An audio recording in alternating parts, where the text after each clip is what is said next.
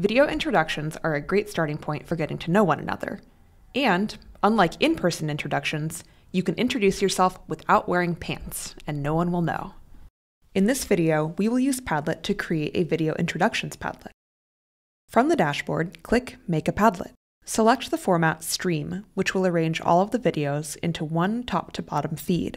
Next, change the appearance of the Padlet. You can add a title, include instructions in the description, and change the wallpaper.